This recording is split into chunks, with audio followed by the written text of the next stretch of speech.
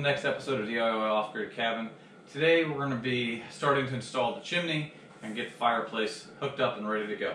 So, first step in that is I'm going to be using this corrugated metal, this tin roofing, and that's going to be acting as a heat shield around the fireplace. So it'll go on the wall, something about like this. It's important that when you're using this to actually be a heat shield, in our case, it will be mostly for looks, partially for a heat shield, that you have proper air gap spacing on the back of the metal. If you put the metal directly against the wall, it will transfer all the heat into the wood.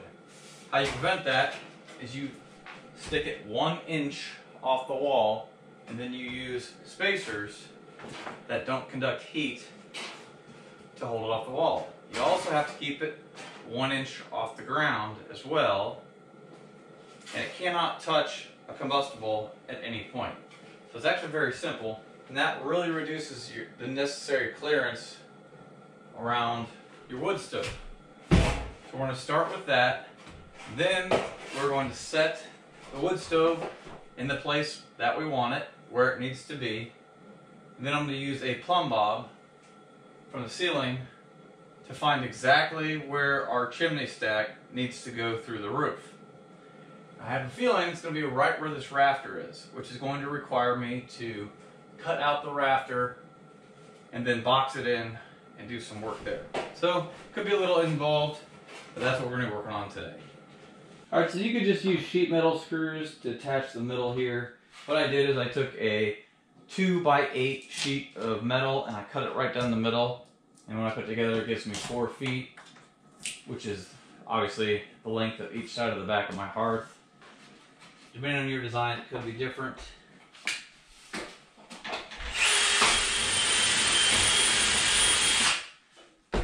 So drill a hole for the rivet.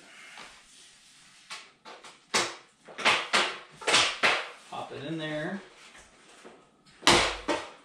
Now that one is hooked together. And I will do another one down at the bottom. I have to kind of set it in place for me to do that.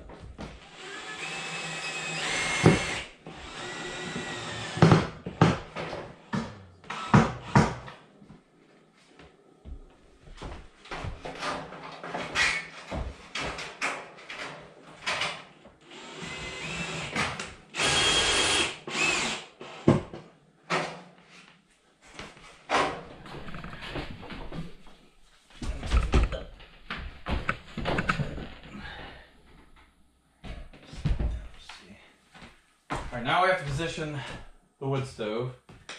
So we definitely want it to be centered, and it's not centered. It's going to come this way just a little bit. It's not too bad. Let's go move it back a little bit.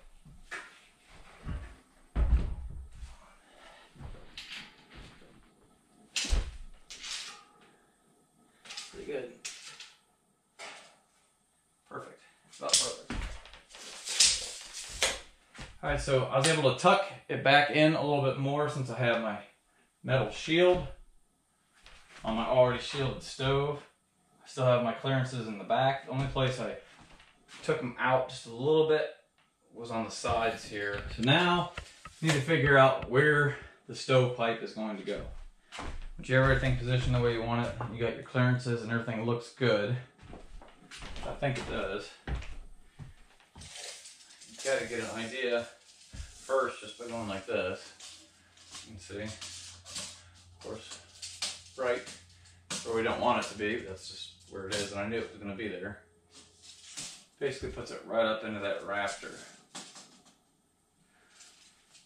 But I'm going to find the exact middle by using a plumb bob. Find the center point here. Hang this plumb bob down,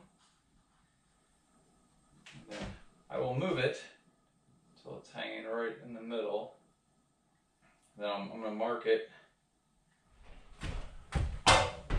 Just to give you a little idea what I'm doing here. Since the chimney pipe's 8 inches, we need 2-inch clearances on each side. That would be a total of 12 inches. And then you split that in two, so it'd be 6 inches. We measure out 6 inches. 6 inches that way. 6 inches this way.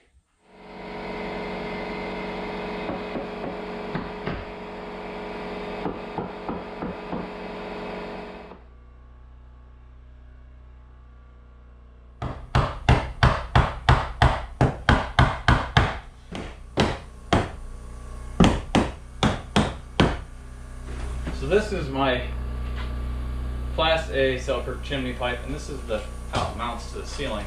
These little flanges are able to rotate, and if you were constructing a house new, ideally that would come down through the top, but in our case we're going to go on the bottom like this, and these plates will rotate and bolt or screw into the bottom of this. And then just for extra reassurance, because you get the weight of the chimney pushing down on that, we'll take another 2x6 and then sandwich it in here afterwards, after this is in place, which will hold everything, keep it from being able to fall down. All right, so back here working on this chimney, I'm just kind of setting things in place. This Selkirk telescoping double wall pipe, it actually fits very nicely onto the wood stove, onto this Vogelzang wood stove. So that will go up. I'll be able to, get my measurement there. The only thing is this is going to hang down quite a bit. So this is the part that hooks up on the ceiling, and then all this is going to be sticking down. And then this pipe connects to here, and then you have all this. So I'm going to be cutting this much shorter and then making up all that difference with the telescoping pipe, which will connect right into this piece here. I wish this was a little shorter because you're going to see this sticking down. I guess it's not that big of a deal. So now I'm going to go ahead. I've got a little break in the weather. I'm going to take advantage of it this morning, cut the hole, and get this chimney put in once and for all. That way I can finish the rest of the ceiling and the walls. The point of no return.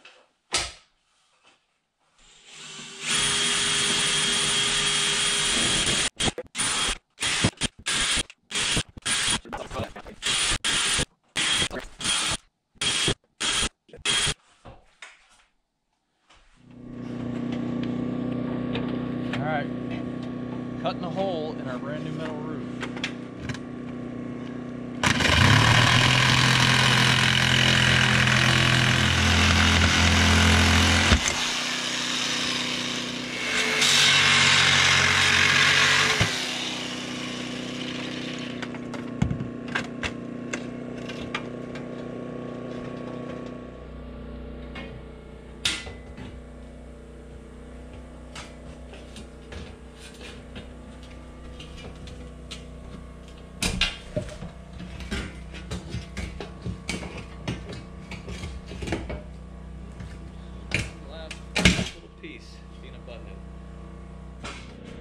All right, so it's not a great feeling doing that, but it's all good. So here's our main chimney pipe. This is a Selkirk triple wall Class A chimney. So what I need to do is, this is the boot that will be going on the roof.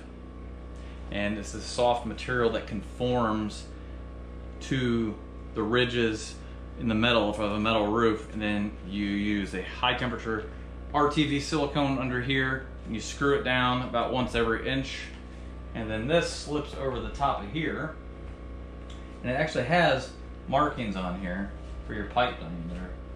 So 6, 7, 7.5, 8 1/4, 9. The best way to do it, I know our pipe diameter is 8, but I'll kind of stretch it on here until I see where we're at. And then you always want to cut smaller at first, because you can't put it back once you cut it, but you can always take another ring off. So I'll probably start at 7.5 to 8 1/4. think you know what I mean. But, and then we're, you know, like I said, start smaller than what you need, because you can take more off, but you can't put it back on. So that's important.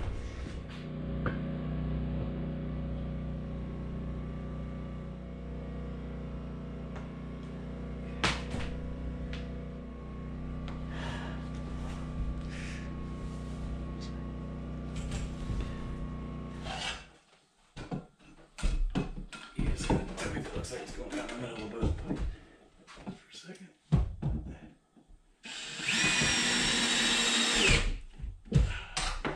What you do is you level your chimney and then you just tighten down these nuts. I think it's a good idea to assemble this down here than to try to be up on the roof doing it. Alright, so we've got the chimney built. It's ready to go on the roof. That's things, this little bird bug collar, whatever you want to call it. It's actually a spark arrestor also. Since we live in the woods, probably not a bad idea. Now I gotta hoist this up there and get it locked into position.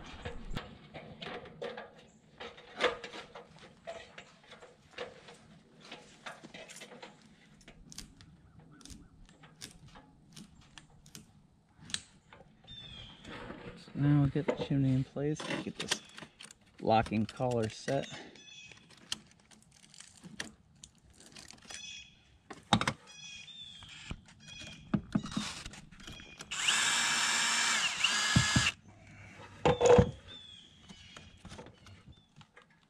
There we go. Alright, so now what I'll have to do is apply the sealant. Then you'll see I'm going to apply sealant here really good. And then this pushes down and it actually conforms right to the roof. So it looks like it's going to start going up this ridge over here. I'm going to trace around this collar with a pencil first, that way I can see the line. We were really close to it not covering, so luckily when we pushed it down, it covers. The purpose of using the pencil will allow me to see where to put the sealant when I pull it back up on.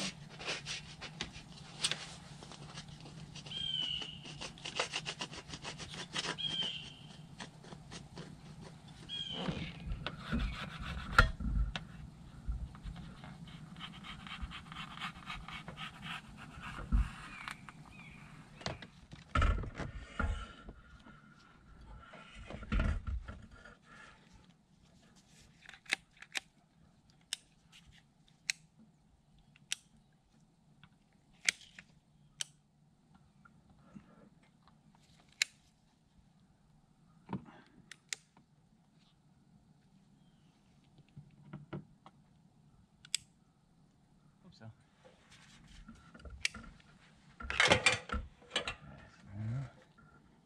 Push this down in place.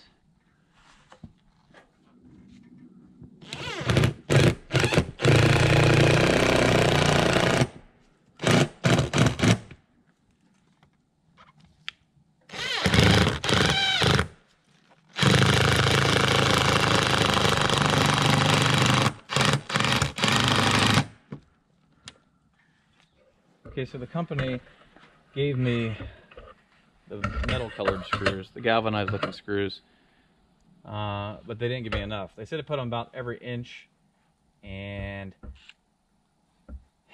that still wouldn't have done it. So all across the top row I used the green. I had a bunch of leftover screws from when I did the roofing, so it doesn't really look bad. Just green screws goes across the top.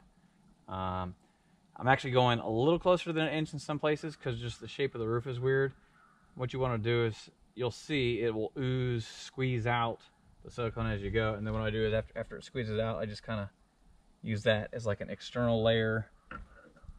You know, once it skins over and dries, that'll just be a little bit of extra insurance. Obviously, it's the stuff underneath and the screws and the pressure holding the silicone boot that keep the water out. Silicone breaks down relatively quickly, so we can't rely on it over the years. What you're relying on is the mechanical pressure of that strip being pushed down with the screws. So I have, looks like I'm good pretty much with screws. I'm just looking for any other places that I might need one. I might put one more right here real quick, just because the side ridge is a little. I just worry about it leaking.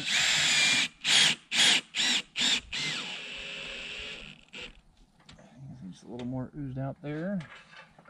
I need to put a little lip of silicone on the inside of the collar here, so I'll do that.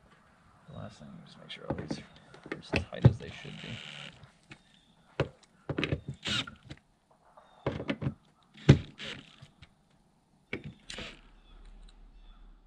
Alright, so here's the finished chimney. It's not the prettiest thing ever, the screws, but should be watertight. I put the storm collar on. So I put a little bit of this high temperature silicone around the inner boot on this. And I didn't show that on camera, and then the storm collar is attached, and then that's siliconed as well. So basically, especially like on a traditional flashed roof, this would be the only thing that keeps rain out, is this storm collar. So as rain runs down, it sheds it off this way. So in our case, we now have double protection. We've got the boot that would keep it off by itself, but we also have the storm collar. So as rain runs down, it just runs down on the outside of the boot. So you can see how that looks. I made sure that it wasn't touching the boot, just because, you know, expansion, contraction, I don't want any metal rubbing on it. But we should be good to go. Stuff dries pretty quick. It's already drying on me, which is good. So it'll be dry by this afternoon when the weather comes in. Okay, so one thing to keep in mind if you're watching this video is a how-to, which could be dangerous, but you always want to think of the 2 and 10 rule. So your chimney needs to be 2 feet higher than the closest point of the roof if it's within 10 feet. So in our case, the chimney, it's a little deceiving, but it is actually higher than the peak of the roof. So we are good. There's no point within 10 feet where it would even come in contact with the roof, which is good. That's why I added that little 1 foot extension. So that's actually 4 feet of chimney pipe sticking above the roof. And ideally, we want 15 feet to the fireplace to get the best draft. I don't think we're gonna get 15 feet, but it'll be close. So here we are on the inside doing some final connections here. So this piece I just cut off. This is what comes with the chimney kit. This actually fits down the side of here. Like that. And this is one of those telescoping double wall pipes, like I said. That'll go right from there. And then I think this trim ring,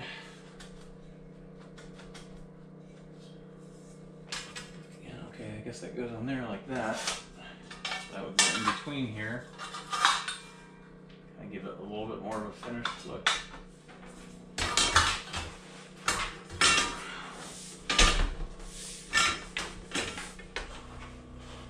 So what I'm doing now is I'm just finishing everything up. Collars and trim rings and such. I've got my extra blocking ceiling now, so you can see, help support the brackets of the chimney, just precautionary.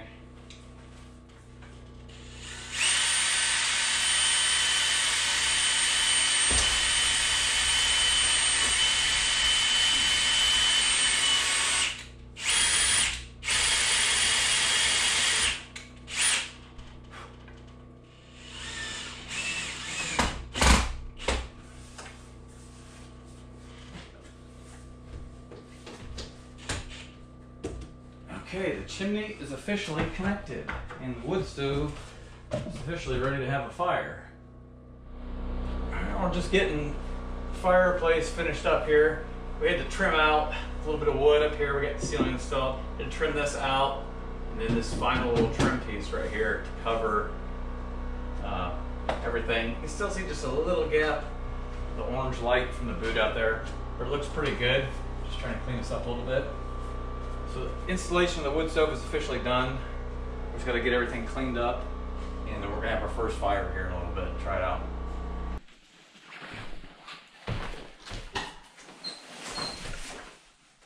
All right, now it's time for the moment of truth.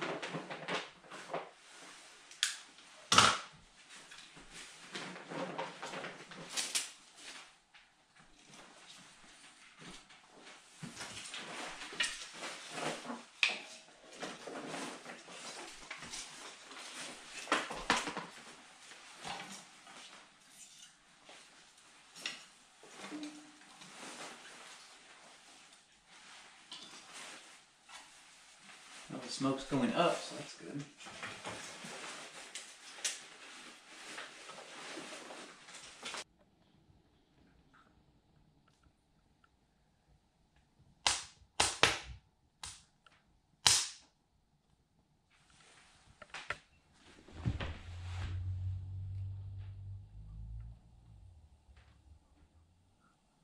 Well, there it is.